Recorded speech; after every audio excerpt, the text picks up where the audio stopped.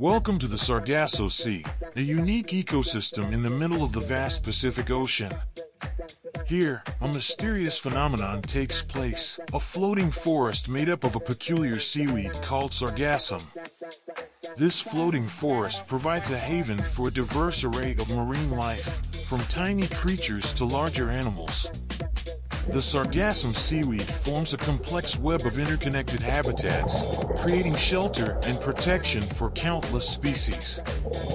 Sea turtles glide through the floating mats, finding food and resting places along the Sargassum.